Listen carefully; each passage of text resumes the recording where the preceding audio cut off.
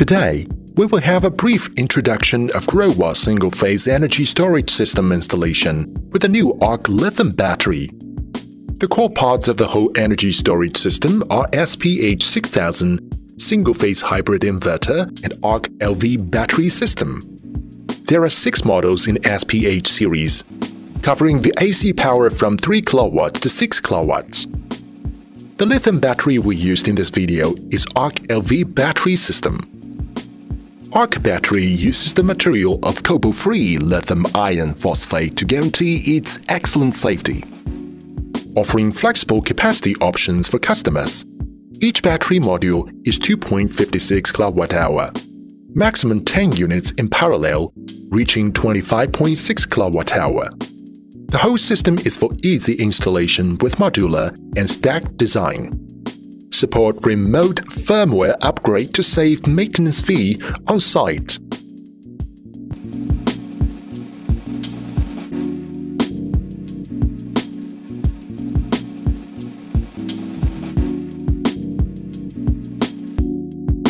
Unpack the battery package, and there are some parts inside.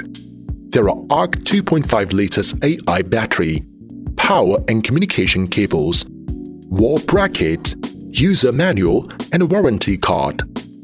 The PCS port is used to communicate with hybrid inverter. The link in and link out port is for battery pack in parallel communication.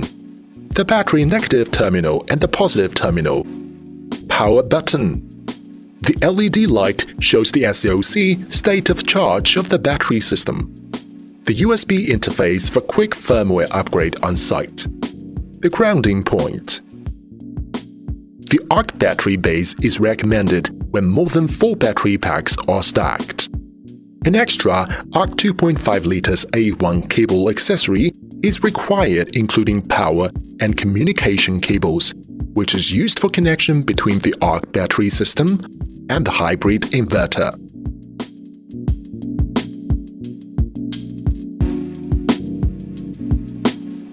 Adjust the screws of the ARK battery base to ensure it on the floor horizontally. Put the battery base on the floor. Stack one ARK battery pack on the base. Remember to remove the partial top cover of the battery pack. Then stack the second and third ARK battery pack. Install the safety pot in the final ARK battery pack. Notice: the safety pot needs to be installed at the top battery. However, once the number of the battery pack is higher than 7, one more safety pot should be installed in the middle battery. Stack the final battery pack. Finally, fasten the safety pot of the battery system to the wall. And please don't remove the partial top cover of the final battery pack. Connect the metal connectors between battery packs. Make sure all the connectors on both sides of the ARK battery are well connected. Remove all the dustproof cover attached to the battery pack. Connect the ground cable between battery packs. Connect the positive and negative power cable between all the battery packs.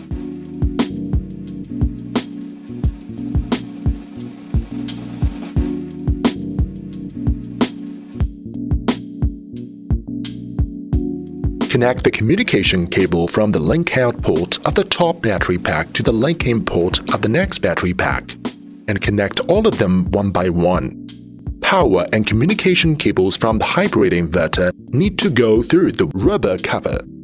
Then connect the negative power cable to the BAT- port of the bottom battery pack.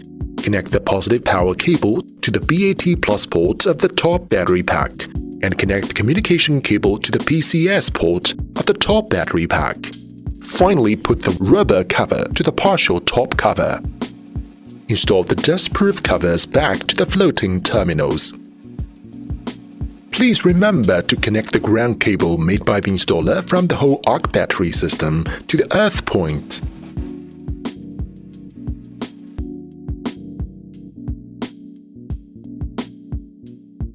Notice: if the breaker between the battery and hybrid inverter is required, we recommend using the DC breaker with a rated working voltage greater than 80 volts and a working current greater than 125 ampere.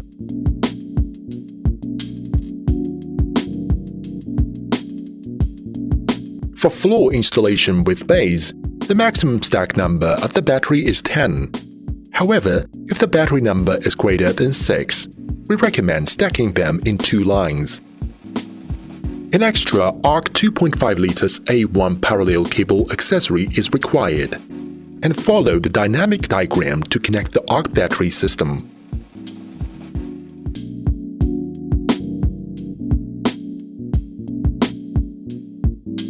After all the installation are finished, here are the steps to power on the whole system.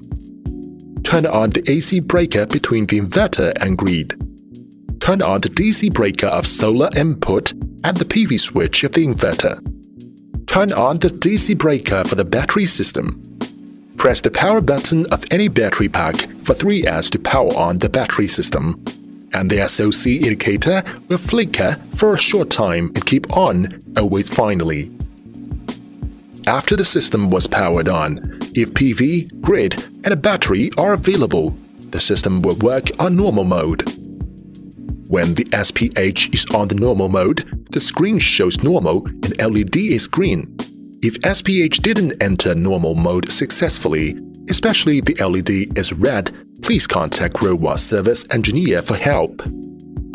Here is the final energy storage system including SPH 6000, ARK-LV Battery System, ATSS, AC breaker between inverter and grid, AC breaker for EPS output, smart meter, DC breaker for battery, PV breaker,